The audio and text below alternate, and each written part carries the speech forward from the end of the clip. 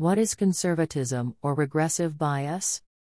Tendency to remember high values and high likelihood/probabilities/frequencies as lower than they actually were and low ones as higher than they actually were. Based on the evidence, memories are not extreme enough. Example: memory variant of conservatism. Probably should be seen as the same bias. Want to learn more about cognitive biases? Some book recommendations. The Art of Thinking Clearly by Rolf Dobelli.